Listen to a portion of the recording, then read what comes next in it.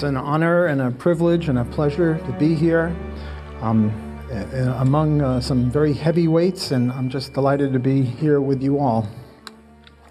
The title of my talk is War, Peace, and Statism, and for those of you who are paying attention, you'll note that I took this from War, Peace, and the State by Murray Rothbard, which is a gem of a short article. I used to be an anarchist before I read this, and now I believe that the government should exist, and it should have one purpose: to force everyone to read this article.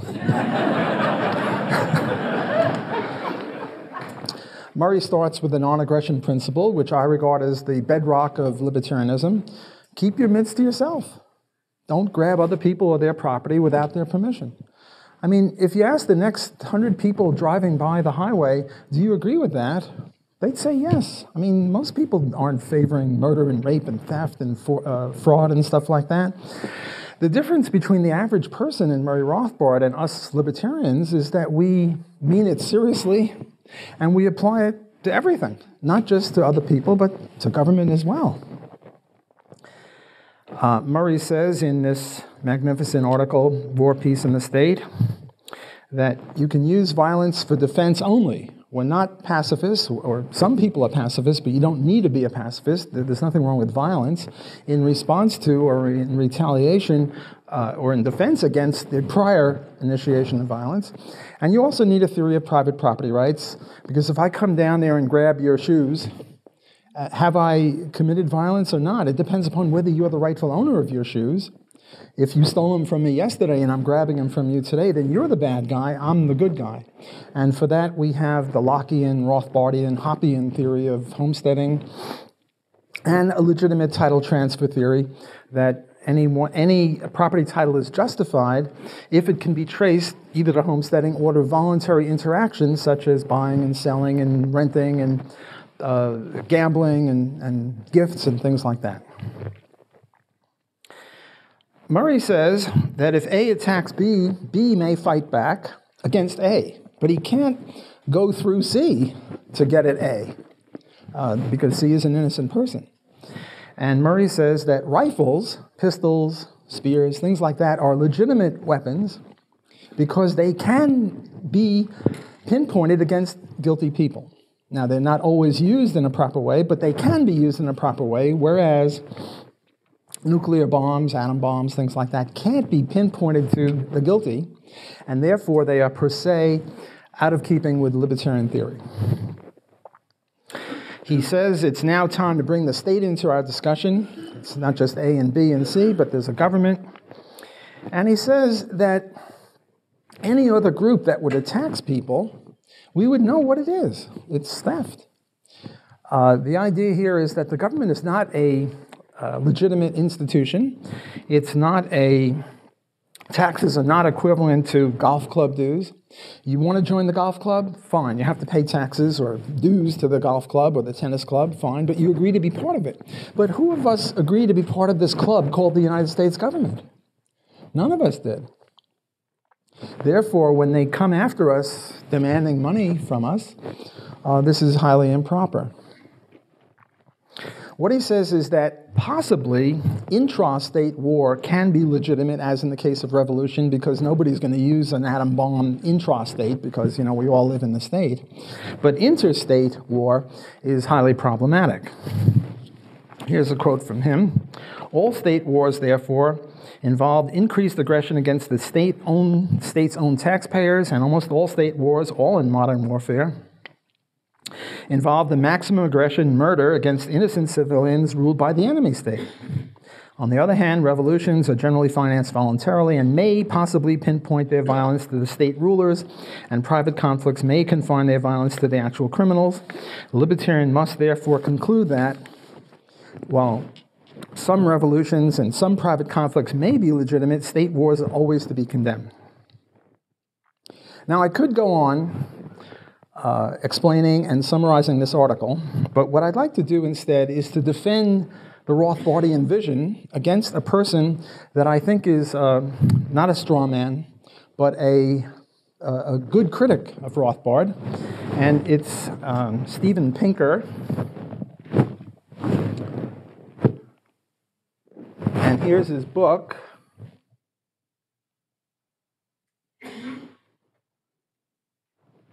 Steven Pinker, The Better Angels of Our Nature, Why Violence Has Declined. Before I go into it, I want to build him up so that no one will accuse me of dealing with a straw man. I have a personal liking for this guy. First of all, he was, I won't say the only one, but a preeminent person who defended Larry Summers, the president of Harvard, when Larry Summers postulated that possibly the over-representation of men in things like physics, chemistry, mathematics is due to biological background. This is anathema. You're not supposed to say this.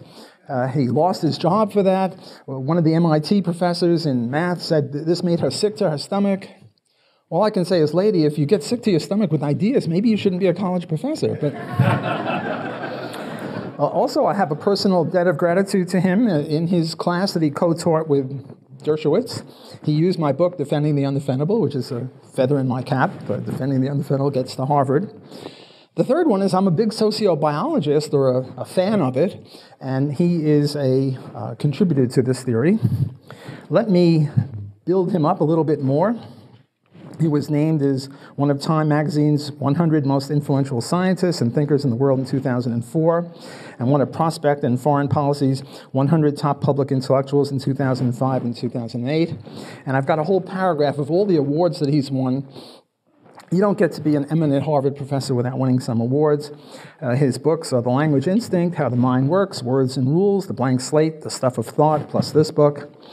In my view, Steven Pinker is at least the intellectual equal of other critics of Rothbardianism, such as Robert Nozick, Richard Epstein, Milton Friedman, James Buchanan, Gordon Tullock, Ronald Coase. So I've now built him up. Let me take each of his theses in turn and say why I disagree with it. First of all, the first thesis is that death due to violence is less in modern times than it was in earlier times. We're living in a more peaceful society where fewer people are killed, more innocent people live a full life than ever before. And what he's got, and what he does is he does it per capita. He looks at numbers of deaths.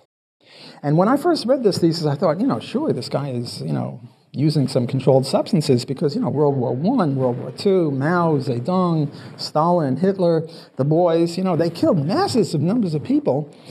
But what he does, and this is brilliant, what he does is he does it per capita on the basis of the world's population.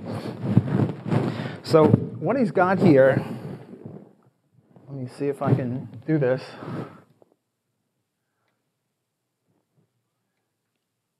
Can everyone see that in the back? Okay.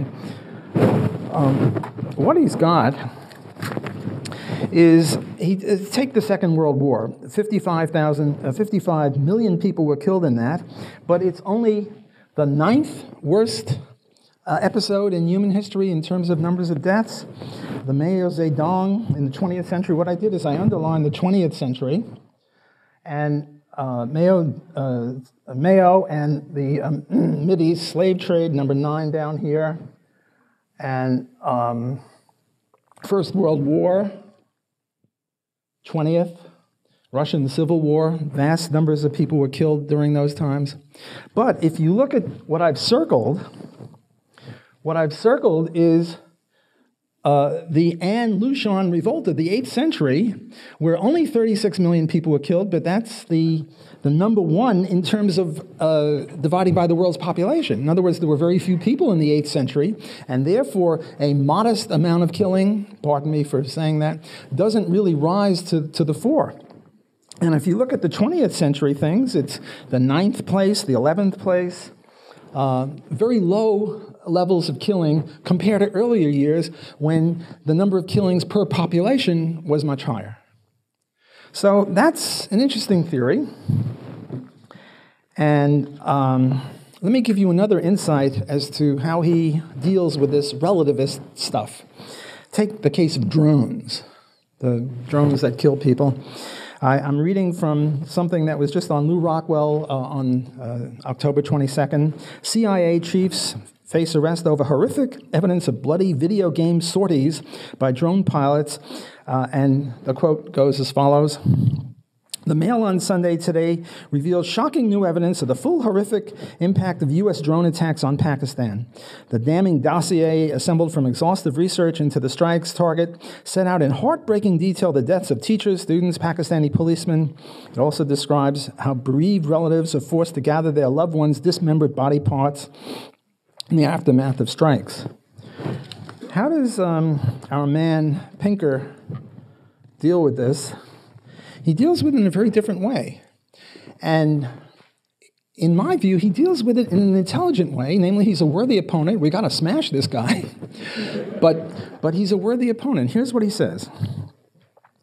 It's actually a quote from someone else that he's supporting. Quote, "Where an army previously would have blasted its way into the militants' hideouts, killing and displacing civilians by the tens of thousands as it went, and then ultimately reducing whole towns and villages to rubble with inaccurate artillery and aerial bombing in order to get at a few enemy fighters, now a drone flies in and lets fly a single missile against a single house where militants are gathered. Yes, sometimes such attacks hit the wrong house, but by any historical comparison, the rate of civilian deaths has fallen dramatically." That's a continuing thesis of his book. "So far has this trend come, and so much do we take it for granted, that a single errant missile that killed 10 civilians in Afghanistan was front-page news in February 2010. This event, a terrible tragedy in itself, nonetheless was an exception to a low overall rate of harm to civilians in the middle of a major military offensive, one of the largest in 8 years of war.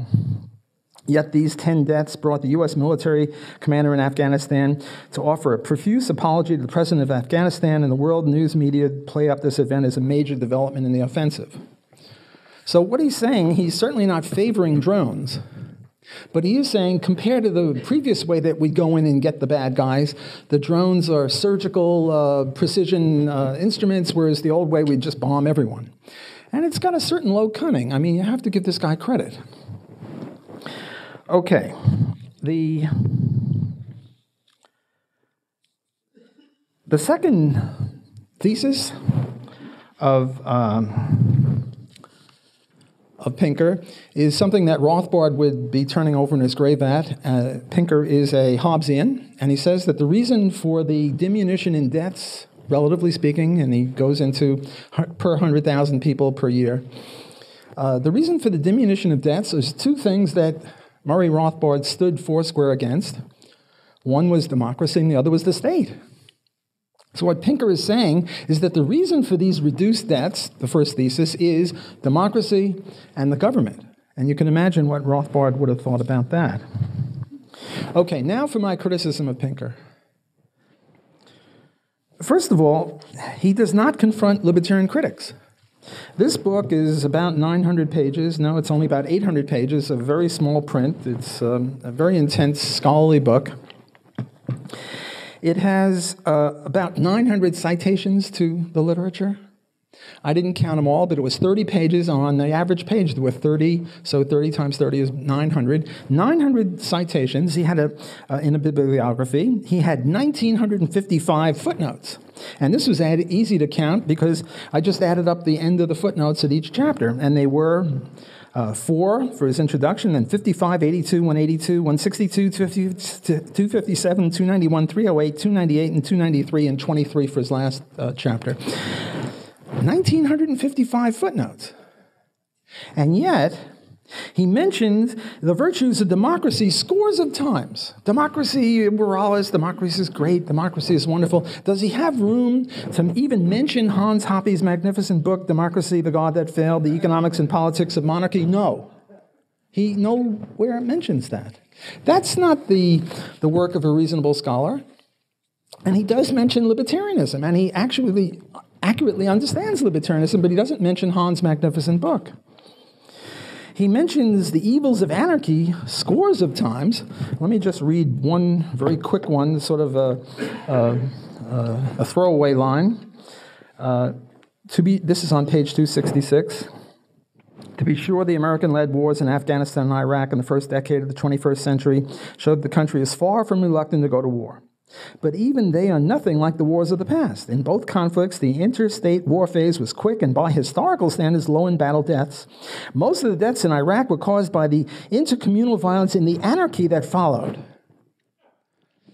I mean, it's just sort of a throwaway line. I remember Buchanan. I once invited him to speak at Loyola University. By the way, let me put in a plug for Loyola University. 5 out of 5 economics people are all free market Austrian people. So if you have children or grandchildren, send them to us. We discuss Marxism and Keynesianism too, but we criticize it. Whereas at most places, they just give them Marxism and Keynesianism. And, in our sociology department, we have the usual pinkos, so they won't be bereft of that if they come. So send your kids down. He mentions evils of anarchy scores of times. Can you find the name Rothbard in his book? No. I mean, Murray Rothbard is the dean of laissez-faire capitalist anarchy or anarcho-capitalism, and he has no room to even mention him. Now, I wouldn't mind if he mentioned Hoppe and Murray and criticize them. Fine, that's fair game. But to just ignore him, it's in Yiddish. There's a word schwach, crap. I mean, this is not kosher. This is, and Pinker is Jewish, as am I, as was Murray, so we can use these words, I guess. This is not good scholarly behavior. The third one, he mentions the wild, wild west in the U.S. dozens of times. I'm not going to read any, take it from me. He mentions it all over the place. There was an article by Terry Anderson and P.J. Hill in the Journal of Libertarian Studies, quote, the title, An American Experiment in Anarcho-Capitalism, the Not-So-Wild, Wild West, which is a 180-degree contradiction to what he's saying. Does he mention this? Does he say why Anderson and Hill were wrong? No. He just sort of ignores it. That's not cool. Another problem I have with him is he doesn't like our man Adolf. Okay, fine. I don't like Adolf either. But he keeps supporting democracy, and Adolf Hitler came to power through a democratic process. Dagnabbit. I mean, it wasn't a coup d'etat. Hitler didn't come to power through a coup d'etat. It was a complex thing where he didn't have a majority, had a plurality. It was a complicated thing in 1936, I guess it was, when he took over. But that was a democracy. Germany was a democracy. And he keeps talking about how great democracy is, and he keeps putting the Hitler deaths in the bad group. And he merrily goes along saying democracy is great. Well, if democracy is so great, you got to put Hitler on the other side of the ledger. He doesn't. That, I think, is problematic. It's not that he has his thumb on the balance. He's got his elbow on it. Peter just mentioned, before me, Peter Klein mentioned the interstate highways. Do you know how many people die on the interstate highways, or all the highways, the government highways, the socialist government highways? It's around 40,000 a year. For many years it was 40, it was 38, 36. If you take 100 years of that, you get 4 million people roughly, which would be equivalent to the Napoleonic Wars. 4 million people died there. Just that alone would be equivalent to the Napoleonic Wars. Does he count highway deaths? Give me a break. Of course he doesn't count highway deaths. I have a book out on that. It's a very lovely book. It's for sale. Go get it. It's also available for free on the web, thanks to the Mises Institute, which does that sort of a thing. And what it does is says that, we could have private highways. And if we had private competitive highways, people would compete, among other things, as to how to reduce deaths. Maybe, for example, the problem with highways is not speed. Maybe it's the variation in speed. Who knows? But when you have one rule of the road emanating from Washington, D.C., you don't have the I-10 or the I-55 corporation making slightly different rules so that we could see which way will reduce deaths more. You just don't have that. One of my favorite things to say is that the government is responsible for everything bad. For example, hurricanes. We just had Hurricane Katrina in New Orleans, and I was roundly condemning the government. How?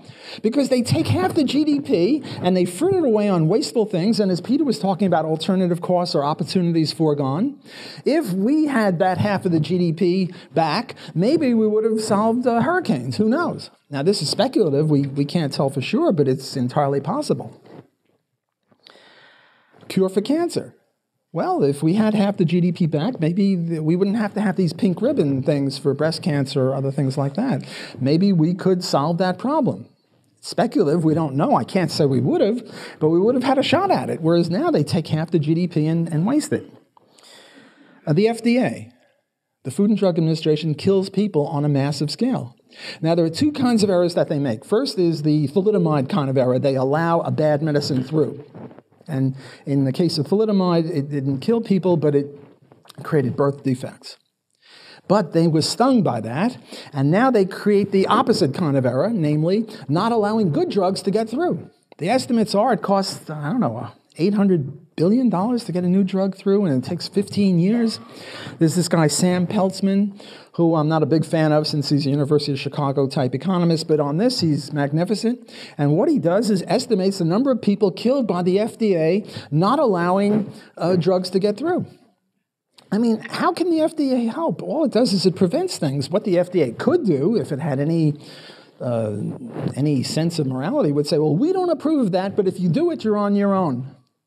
I mean, there are people on their deathbeds, and they want to try some drug, apricot pits, God knows what. And the FDA said, well, you haven't proved that it's beneficial, and you haven't had these tests for 22 years, therefore we're not going to allow you to throw the dice for your own life.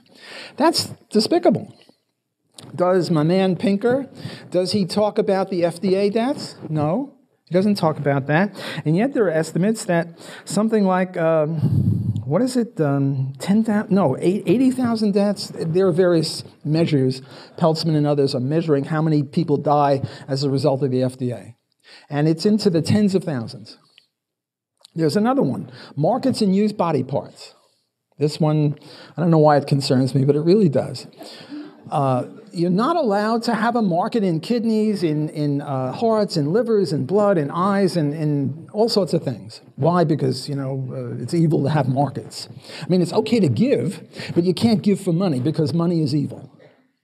So as a result, this really infuriates the economist in me because you have people going to their graves, taking perfectly good body parts with them, and other people are dying over here because they can't get those body parts.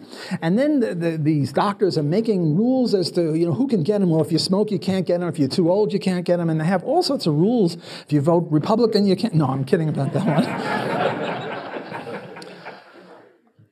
You know what they call motorcycles? Donor mobiles. Why do they call motorcycles donor mobiles? Because the people that ride them are usually 22. Now, I'm 71, so my innards aren't going to be lasting too long. You don't really want my innards. You want somebody, and especially if an old person dies of some sort of debilitating disease, then all of his organs are, compromised. But you get a 22-year-old kid on a motorcycle who smacks up, and now he's got perfectly good organs, but you can't get them because he couldn't sign a contract. My time's up, you rotten. Okay, well, I guess Peter is bigger than me, so he's going to pull me off the stage. Thanks for your attention.